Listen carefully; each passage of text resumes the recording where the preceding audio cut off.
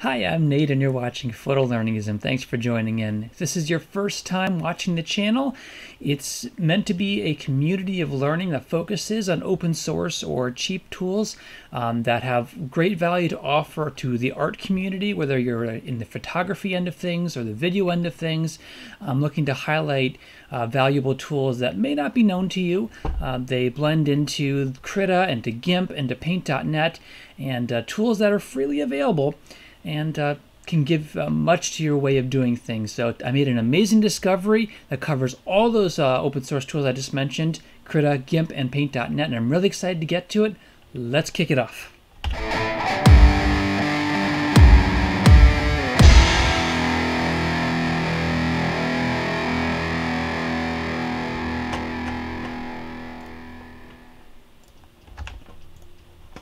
Okay, so are you ready for it? I'm letting the tension build here. So I was digging through the settings recently in Krita, and I happened to come across something that I hadn't heard of before. It's Gmic, perhaps Gmic, under the configuration settings down here. And I started to wonder, what is that?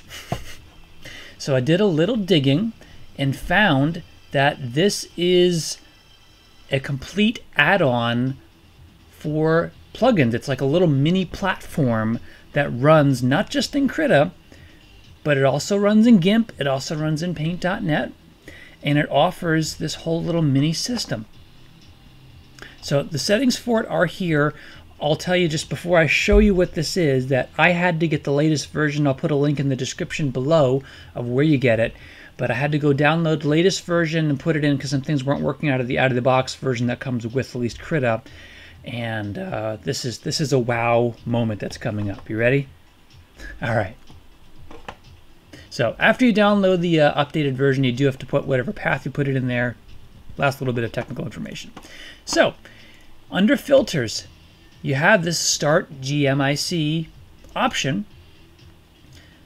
And that fires up, and it does a check out to its internet source. Everything loads from an internet served up content platform, which that part is kind of nyeh, but it also enables you to get latest and greatest as things are updated. So pros and cons to that, take it for what you will.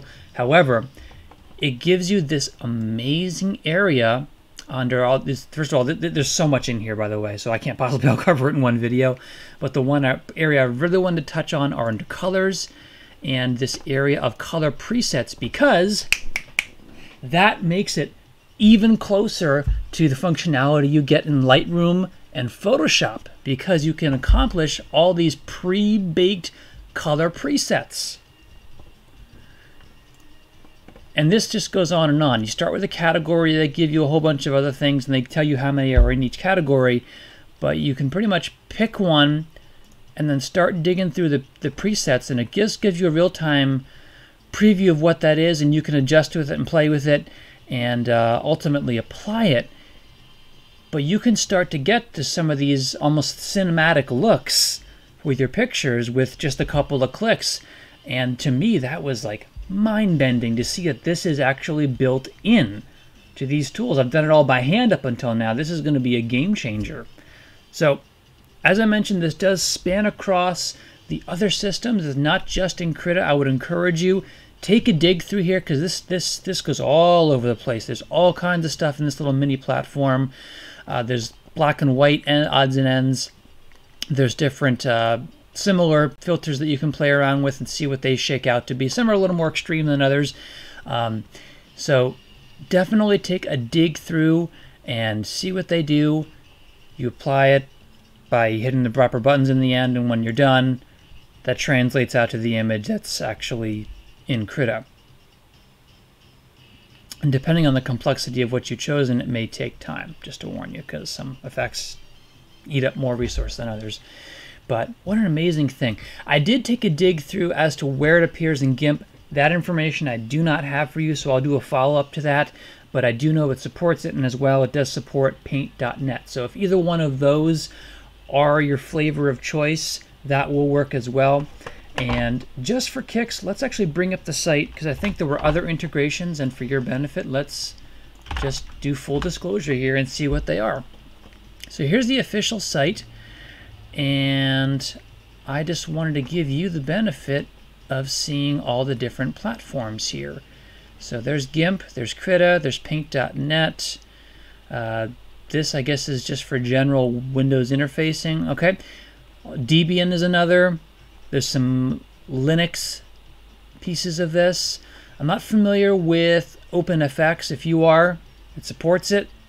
And that looks like it's it for now. They do have the source code available as well if you wanted to take a dig, and if that's your jam for working on things yourself.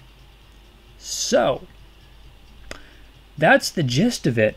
Go play, come back and comment. Let me know your experience, and especially if you find the really deep ones of this platform that are really nice and valuable and can offer to the community, let us know so I can try it out, so others can try it out, and we can all have the benefit of learning from each other's experiences. I would love it if you would do that, and also share what you're working on.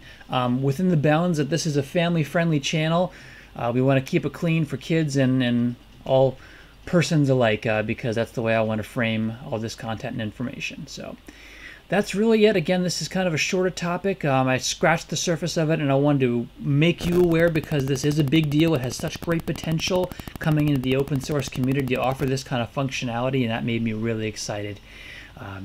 So thanks for watching. Connect with me on YouTube. Please do subscribe. Please do thumb up the video if that was helpful.